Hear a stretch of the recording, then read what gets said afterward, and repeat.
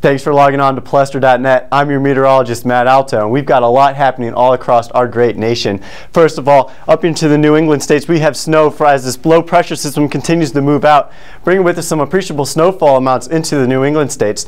Behind the system, lake effect snow showers will kick in, and we'll have some windy temperatures, so it'll feel a bit on the cool side if you are heading out and about.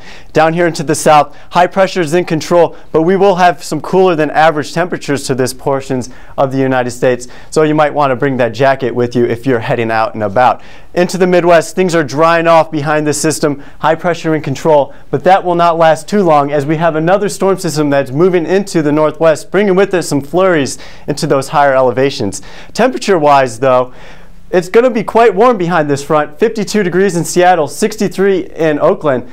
Looking pretty nice here in Los Angeles, 71 degrees. Across into the Midwest, things are looking a little cool, but like I said, they would be dry. 42 in Denver, 49 in Dallas. But look at these cool temperatures across the south. It's 37 in Atlanta, 38 in our nation's capital, and 35 in the Big Apple. As we move into tomorrow, though, the storm system that was affecting New England will continue to push out, but we will still have some lingering snow showers into the portions of New England. Lake effect snow showers still in effect across the Great Lakes, and those cool temperatures will still dominate the portions of the southeast. But high pressure is still in control into the plains, but this next system will slowly try to push its way this way coming the next few days, bringing with some snow flurries.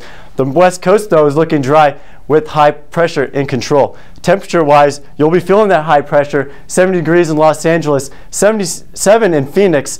But as we continue and creep our way across into the Northeast, 39 in our nation's capital, 46 in Atlanta, and a nice 67 in Miami.